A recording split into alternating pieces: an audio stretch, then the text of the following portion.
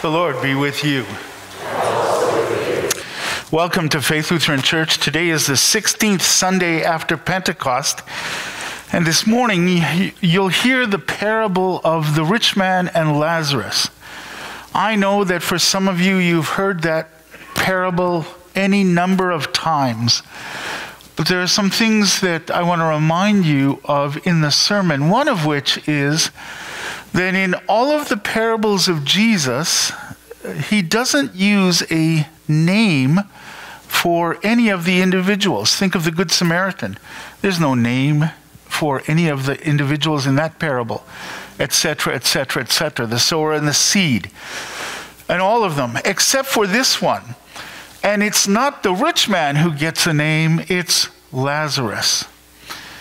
And the name Lazarus means God helps me. So if you're here today wondering if God is still a part of your life, or wondering where is he in my life, you've come the right Sunday to hear again that God is with you and that he helps you as he did for Lazarus. That's what we'll be thinking about during our service today.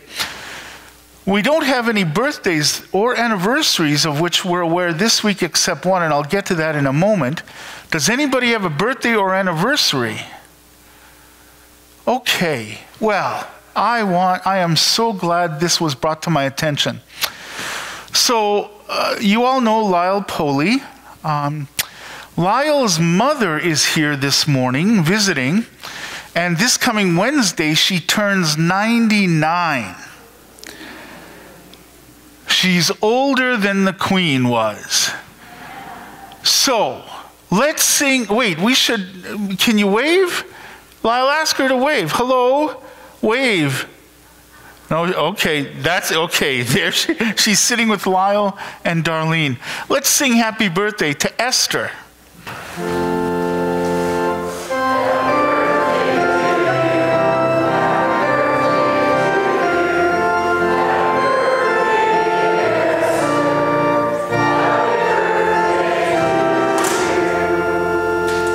Well, happy birthday, 99. My, oh my.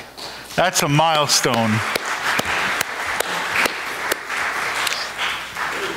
Oh, wait, there's somebody else. Oh, wow. I'm sorry, where's Sylvia? Oh, I didn't even, you know what? My bad. Sylvia, I'm so sorry. I went from September to the 1st to the end of September, and I thought there were no birthdays. I'm sorry. You're nowhere near 99. I heard you were 29. No. Wait, I better make sure. Are there any other birthdays? Thank you for pointing that out, Fern. Let's sing happy birthday again, but this time to Sylvia. Oh.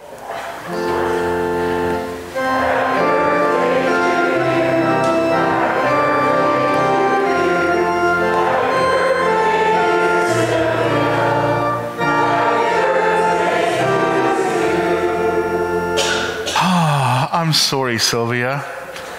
The board of directors is going to ensure this never happens again.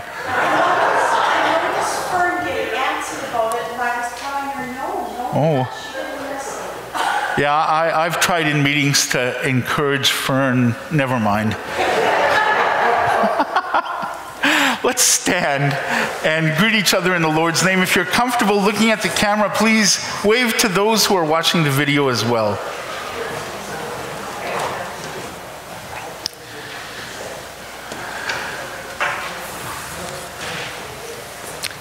All right, let's join together in singing our opening hymn.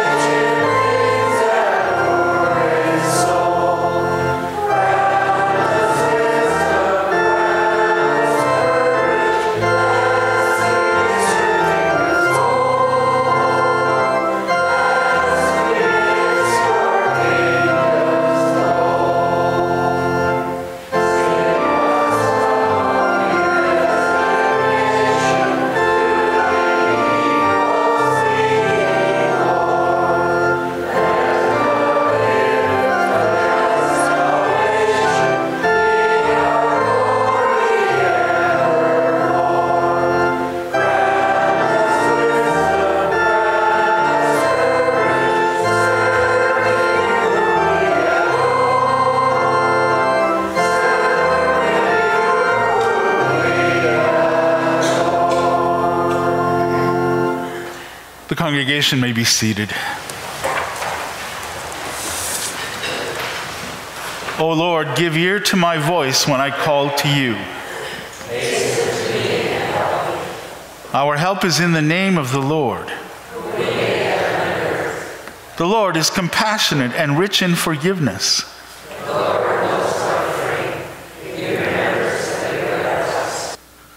My friends in Christ, since we are assembled here to hear God's word, to call upon him in prayer and to receive the body and blood of Christ, let us think of our unworthiness, confess before God that we have sinned in thought, word, and deed, and realize that by our own strength we cannot free ourselves from our sinful nature.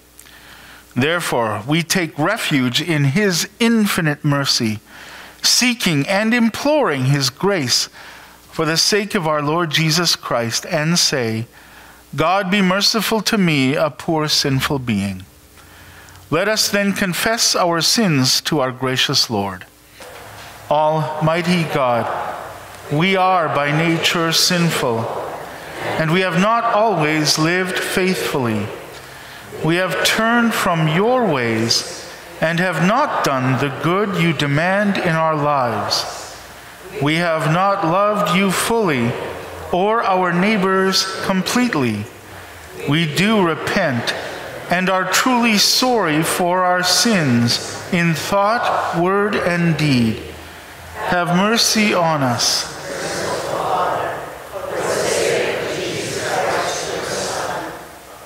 Forgive, restore, and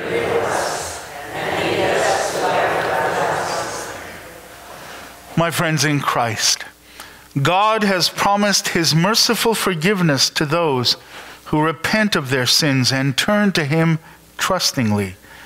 In his stead and by his command, therefore, I forgive you all your sins in the name of the Father and of the Son and of the Holy Spirit. Amen. God keep you in his grace by the Holy Spirit, lead you in ways of faith and obedience, and finally bring you to live with him forever, through Jesus Christ our Lord. Amen. In peace, let us pray to the Lord.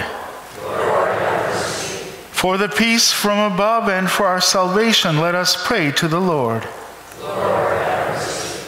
For the peace of the whole world, for the well-being of the Church of God, and for the unity of all, let us pray to the Lord. For this holy house and for all who offer here their worship and praise, let us pray to the Lord. Help, save, comfort, and defend us, gracious Lord. Please stand as we sing the hymn of praise.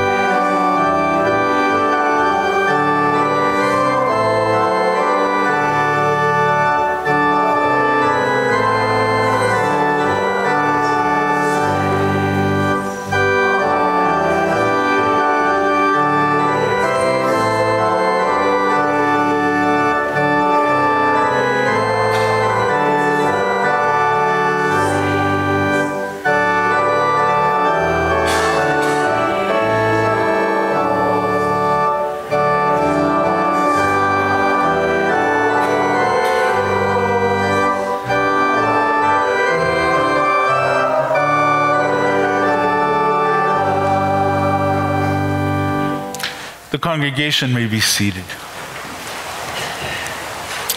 The Lord be with you.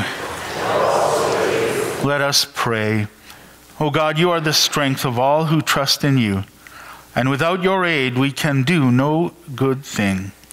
Grant us the help of your grace, that we may please you in both will and deed, through Jesus Christ, your Son, our Lord, who lives and reigns with you and the Holy Spirit, one God, now and forever. Amen. We hear God's word.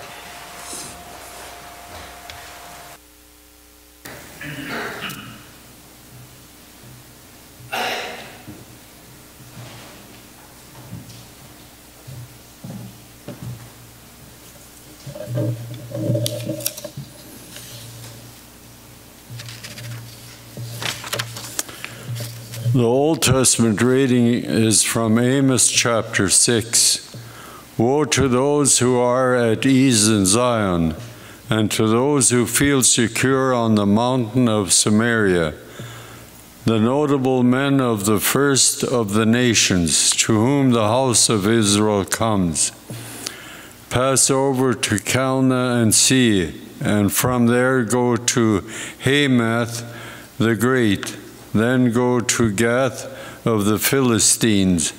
Are you better than these kingdoms? Or is their territory greater than your territory?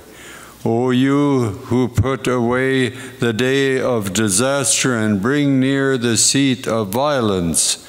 Woe to those who lie on beds of ivory and stretch themselves out on their couches and eat lambs from the flock and calves from the midst of the stall, who sing idle songs to the sound of the harp, and like David invent for themselves instruments of music, who drink wine in bowls and anoint themselves with the finest oils, but are not grieved over the ruin of Joseph. Therefore they shall now be the first of those who go into exile, and the revelry of those who stretch themselves out shall pass away. This is the word of the Lord.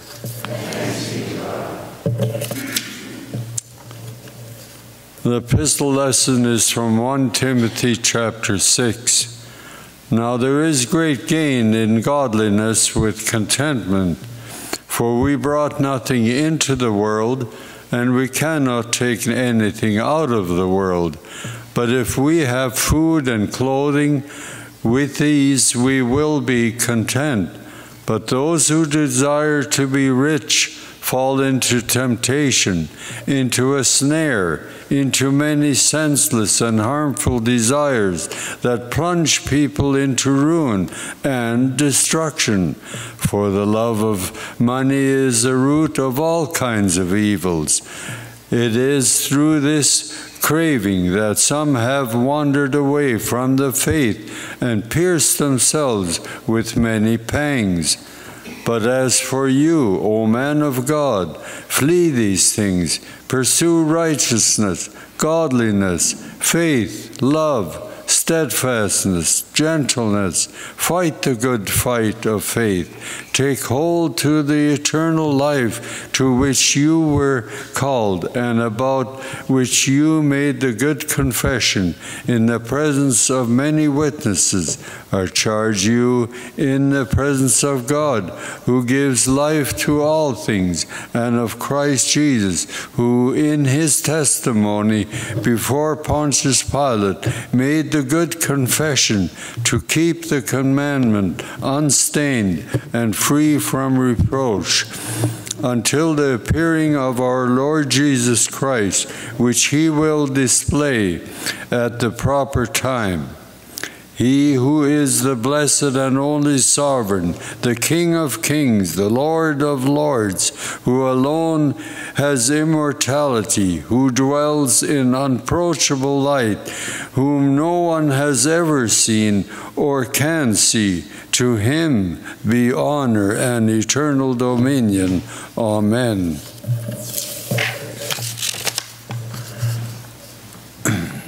As for the rich, this in this present age, charge them not to be haughty, nor to set their hopes on the uncertainty of riches, but on God, who richly provides us with everything to enjoy.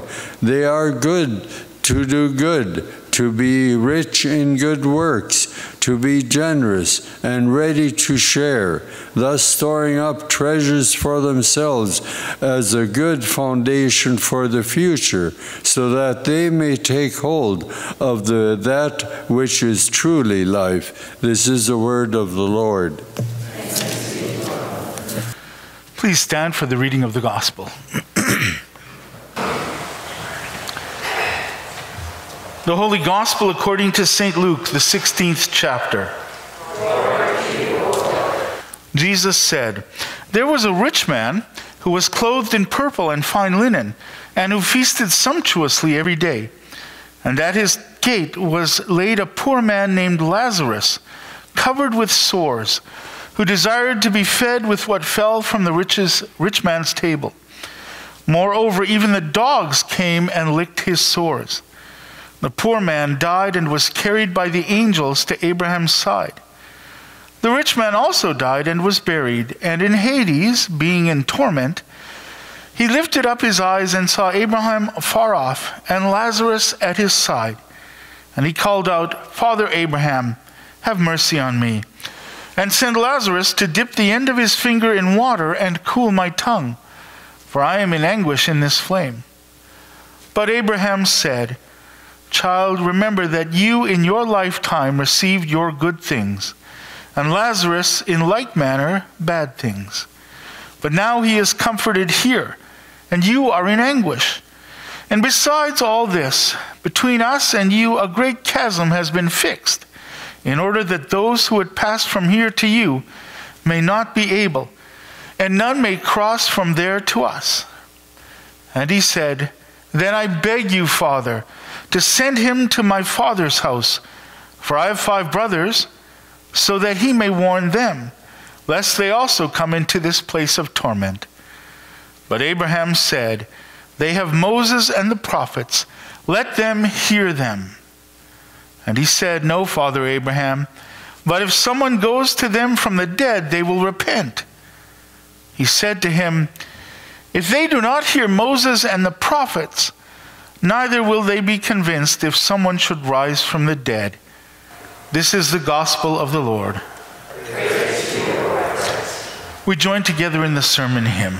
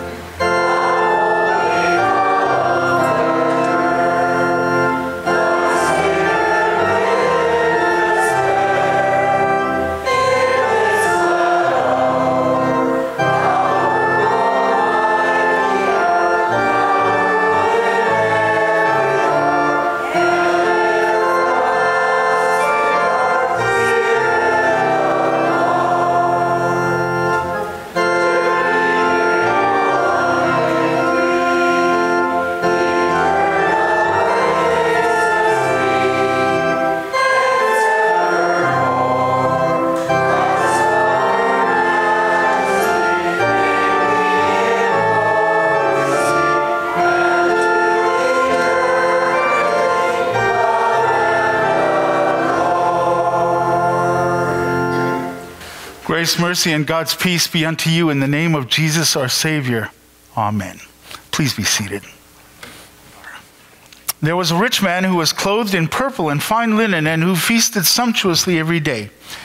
And at his gate was laid a poor man named Lazarus, covered with sores, who desired to be fed with what fell from the rich man's table.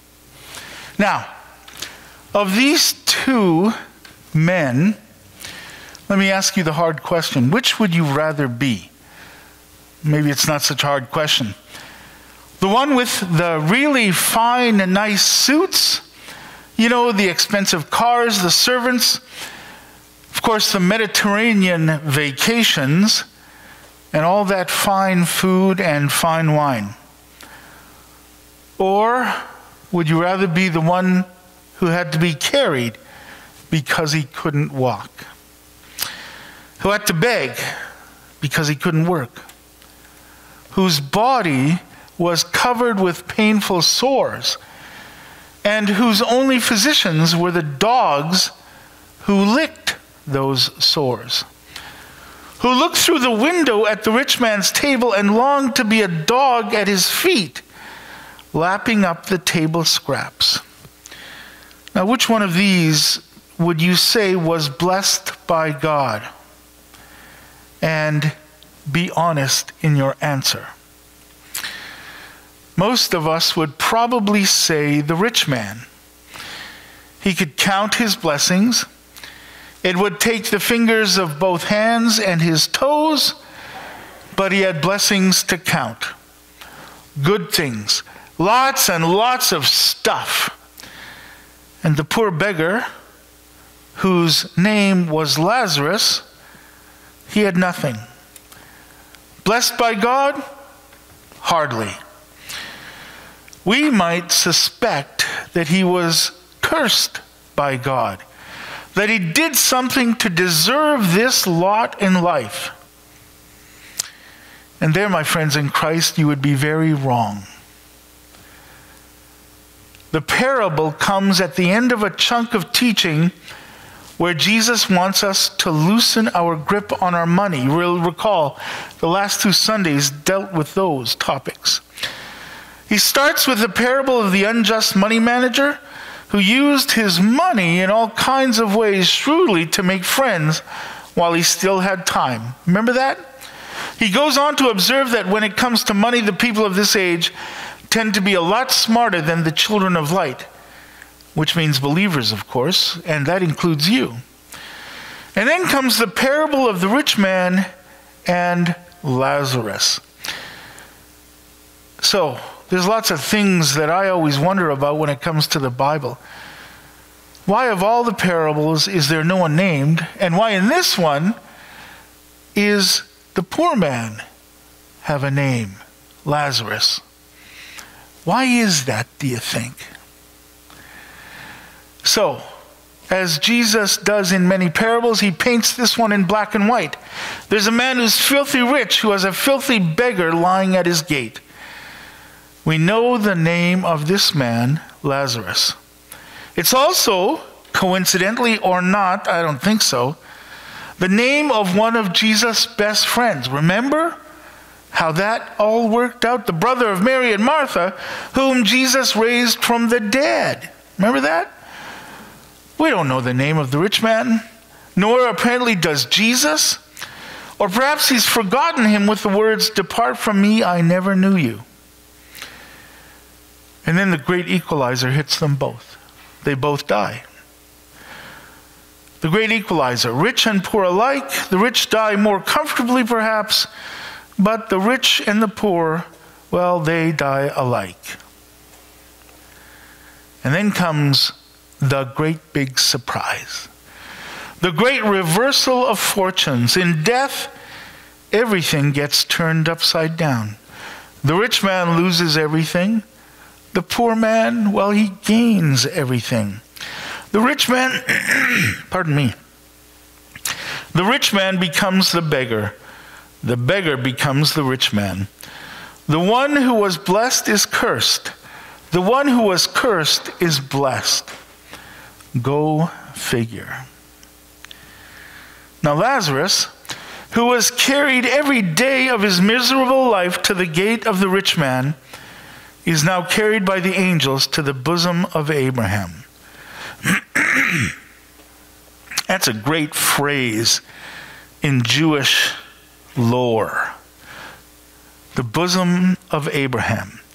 It's a Jewish euphemism for what we usually call heaven, or what Jesus calls paradise. Lazarus is in a good place, comforted, whole, happy, hanging with Abraham. The rich man is in Hades, a bad place, a place of torment.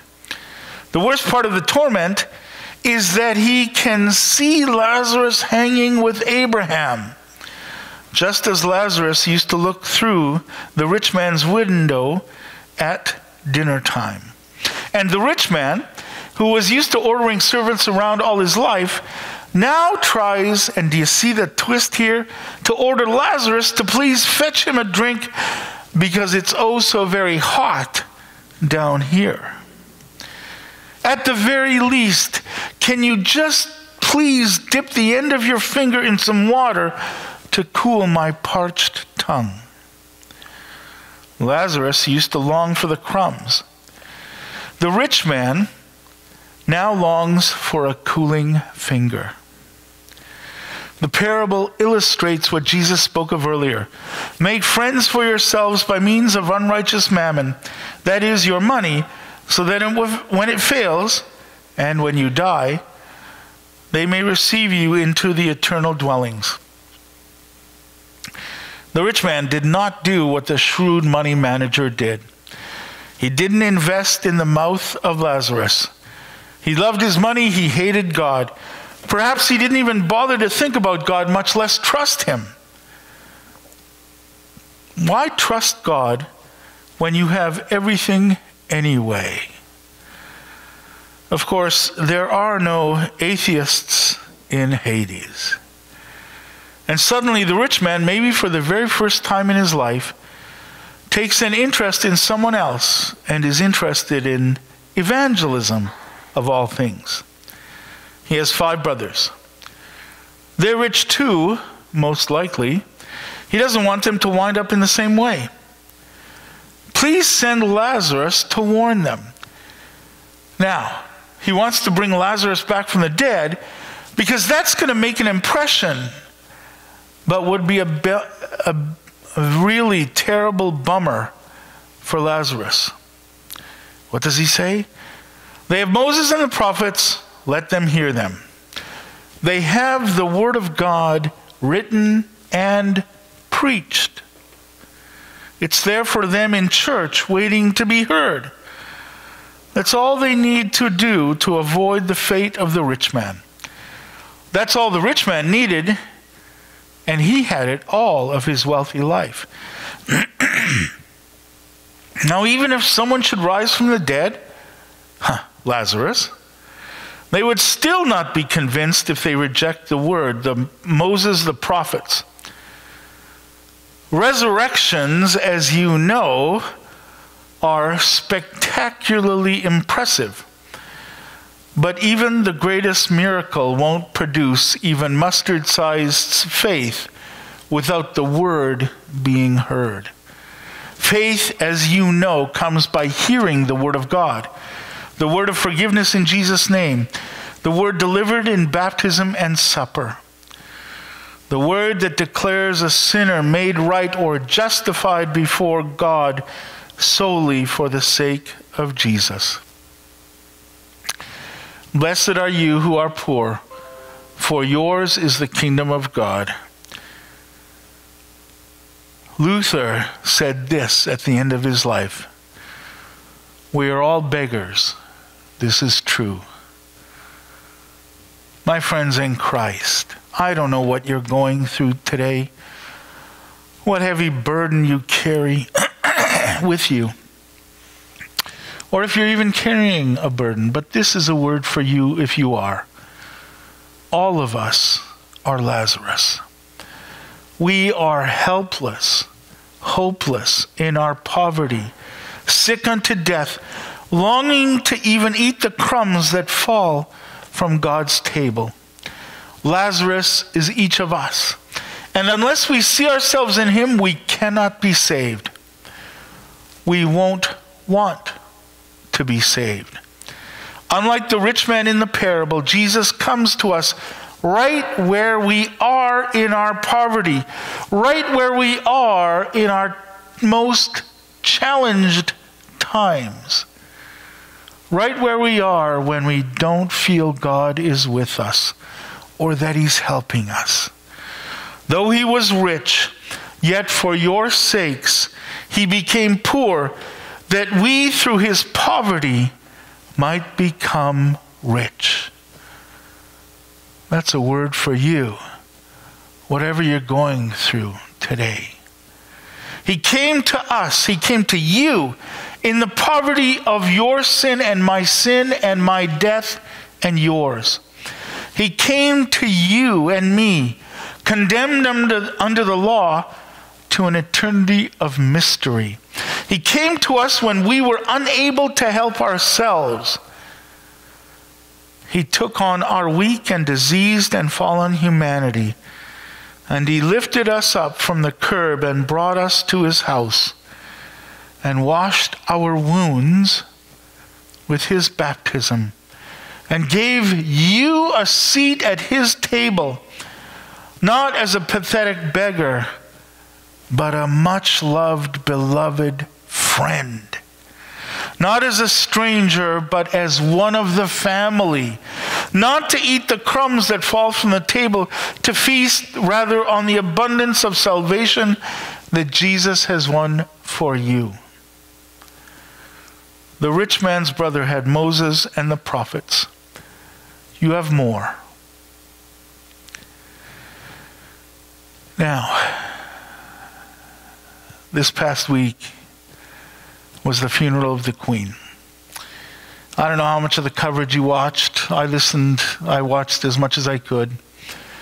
And I remember one commentator telling the story of a pastoral visit that she had with her Anglican priest.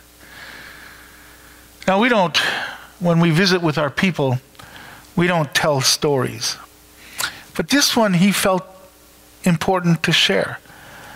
And he obtained the Queen's permission to share it. During that visit, she and the Queen, Her Majesty, Queen Elizabeth II, and the priest, the Anglican priest, got onto a conversation of life and faith and service. And as you all know, on the day of her coronation, that oft-quoted line that she used, that she was going to, with her whole life, serve her people. And that her life was one that was filled with service every day. She was doing something for the people. And she said to the priest, we live our lives in faith and love and service, and we go through our daily work. And at the end of our lives, we go home. Now, you might say, well, isn't that what a Christian is supposed to say? Absolutely it is. That's why I bring it to your attention. What a great observation. We live and serve our neighbors every day of our lives, and then we go home. She didn't say we die. She said, and then we go home. Heaven is our home. My friends in Christ, Lazarus means God helps. If God in Christ helped Lazarus, he most surely is helping you in your life, whatever it is that you face. You have more than the rich man. You have the Word of God being preached to you every Sunday. You have the word of the apostles and evangelists that have been given to us for 2,000 years as we hear them in our ears and our faith grows. Furthermore, you have gifts now that far exceed what the rich man had or opportunity to have, or that Lazarus has or was given opportunity to have. You have the very body of Christ and his true blood offered to you every time we have communion for the strengthening of your faith and the forgiveness of all your sins. It doesn't get any better than that, my friends. And it means that you have God's word, the assurance of the promise of his love, the strengthening of your faith, the forgiveness of sins. My friends in Christ, in other words, you're even richer than Lazarus. Amen. And now the peace of God that passes all understanding will guard and keep your hearts and minds in him forever. Amen. Please stand as together we make confession of our faith using the words of the Nicene Creed. I believe in one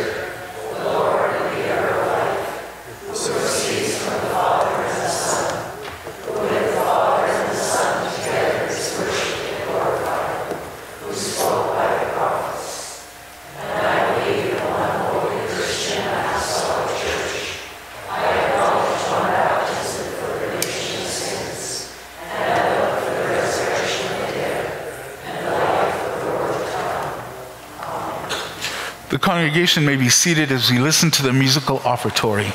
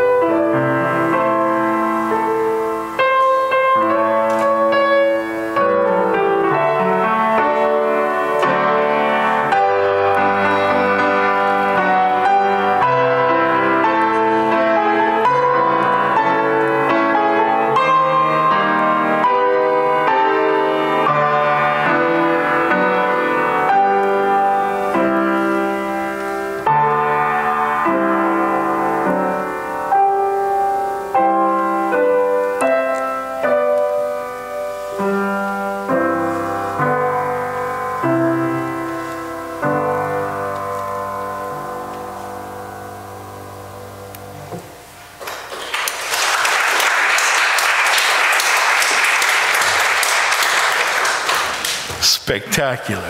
Thank you.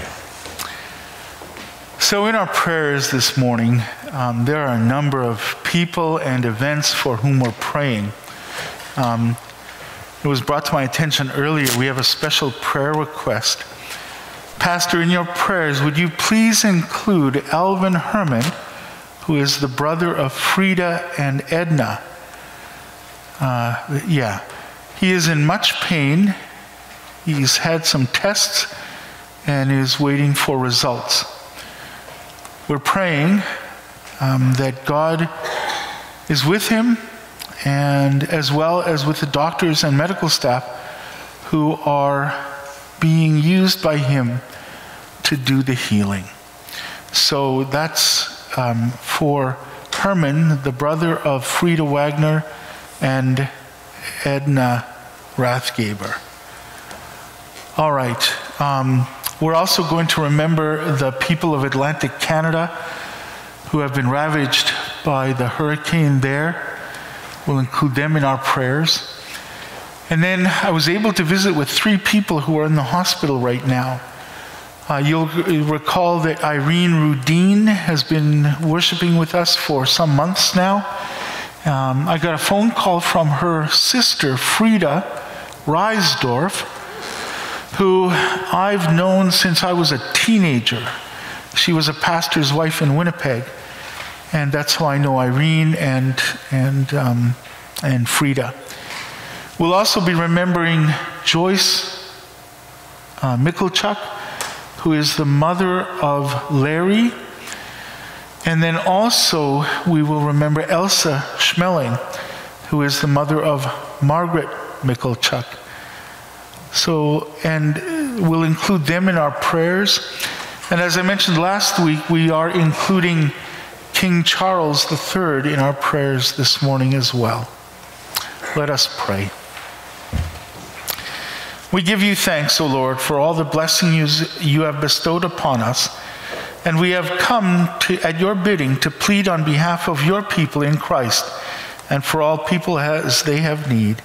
Lord, in your mercy, mighty God, you have made all things and given the stewardship of creation to us. Make us wise and discerning as we explore the mysteries of your creative power throughout the world you have made, and keep us from abusing both the gift and the responsibility we have to you and all creation. Lord, in your mercy,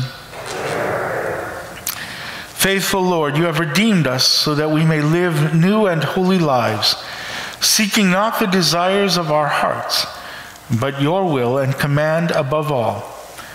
Reveal to us how best to serve you and do your work here on earth, and lead us to show forth our faith by doing good works that glorify your name and serve our neighbor.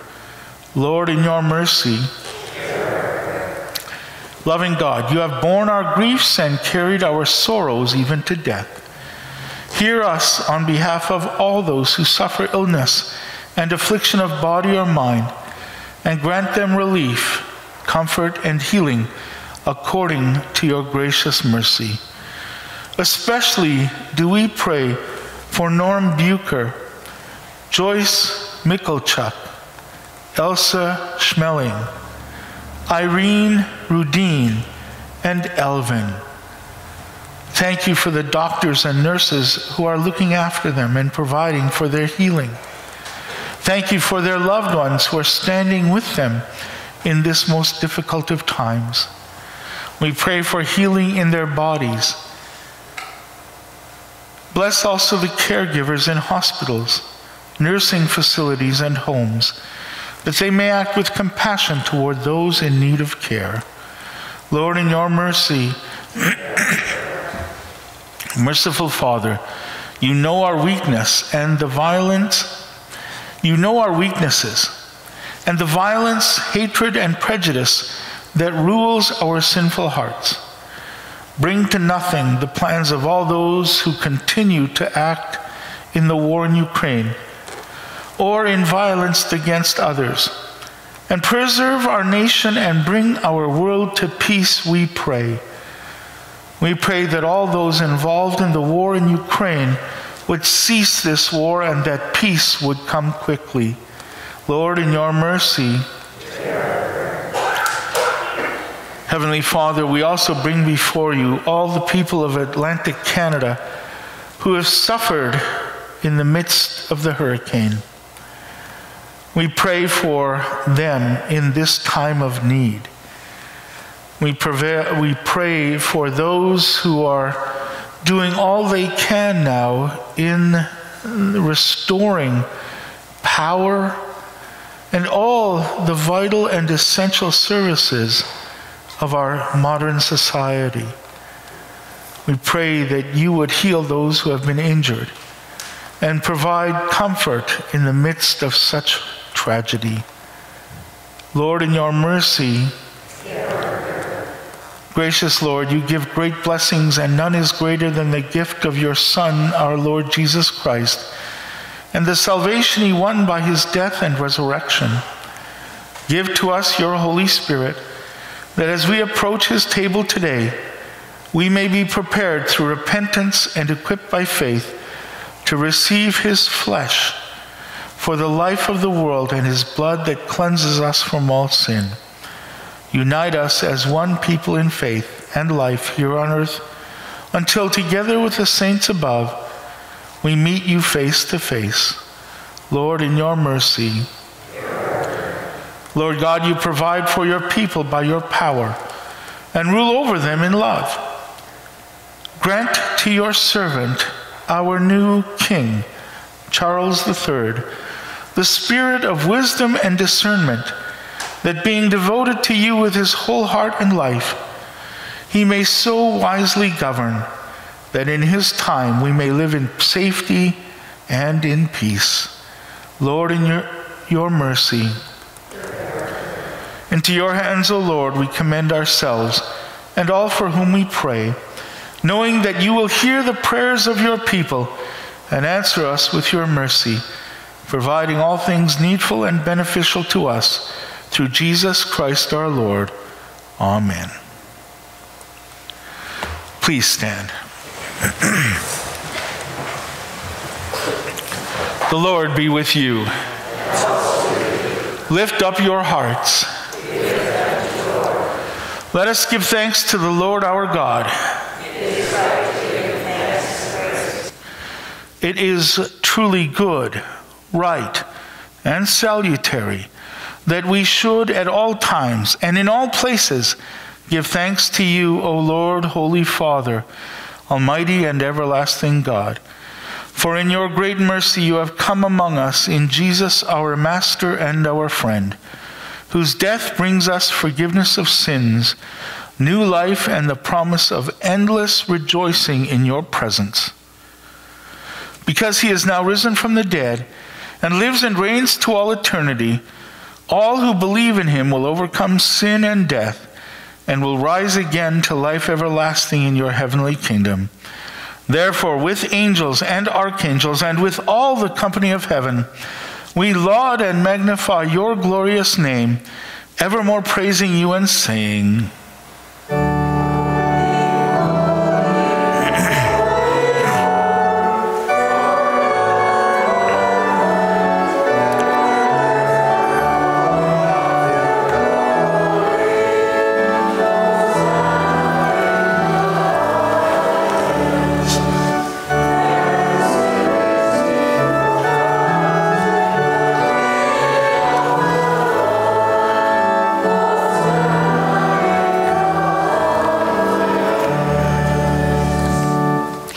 the congregation may be seated. Our Lord and Savior Jesus Christ, on the same night when he was betrayed, took bread. And when he had given thanks, he broke it and gave it to his disciples and said, "Take and eat. This is my body, which is given for you. Do this in remembrance of me." In the same way also he took the cup after supper, and when he had given thanks, he gave it to his disciples and said, "Take and drink, all of you. This cup is the New Testament in my blood, which is given and shed for you for the forgiveness of sins. This do as often as you drink it in remembrance of me." Our Father,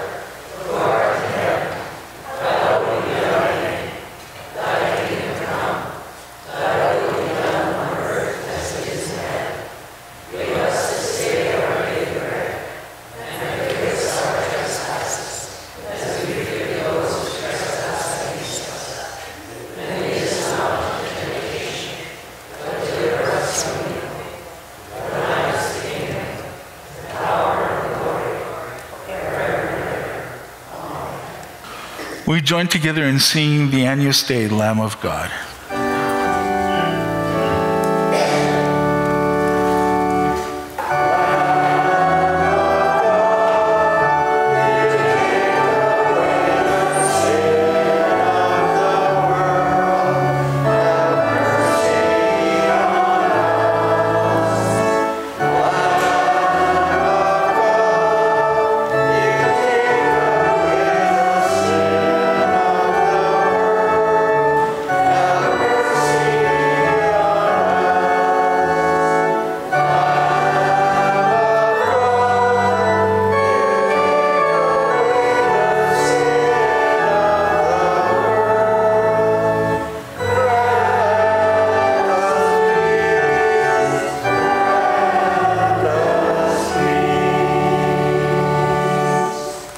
My friends in Christ, as we are ready to sing the pre-distribution hymn, I just want to remind you that if you are more comfortable taking communion in the pew, then simply put your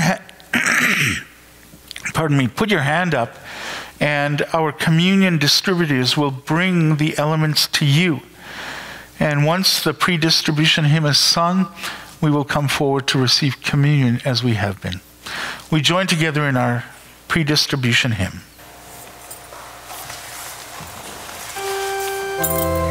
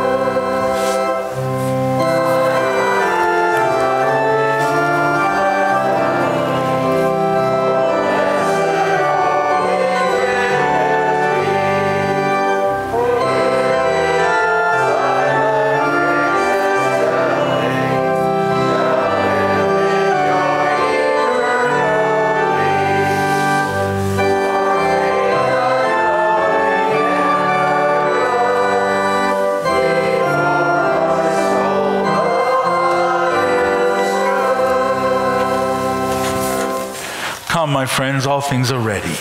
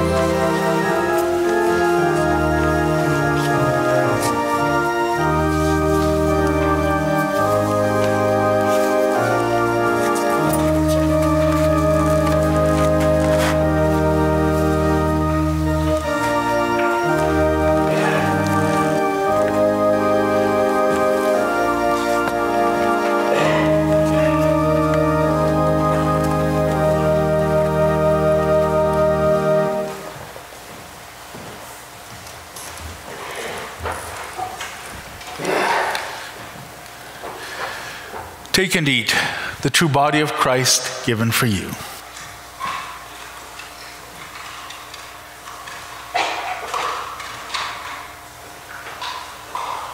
Take and drink, the blood of Christ given for you.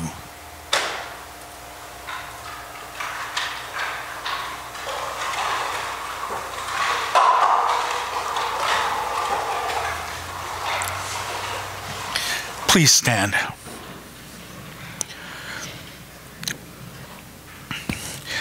Now may the true body and blood of our Lord and Savior Jesus Christ strengthen and preserve you in true faith unto life everlasting. Depart in joy and peace. Amen. Let us pray. We give thanks to you, Almighty God, that you have refreshed us through this salutary gift. And we implore you that of your mercy you would strengthen us through the same in faith toward you and in fervent love toward one another. Through Jesus Christ, your Son, our Lord, who lives and reigns with you in the Holy Spirit, one God, now and forever. Amen. Receive now the benediction of the Lord. The Lord bless you and keep you. The Lord make his face shine on you and be gracious to you. The Lord look upon you with favor and grant you his peace. Amen. We join together in singing the closing hymn.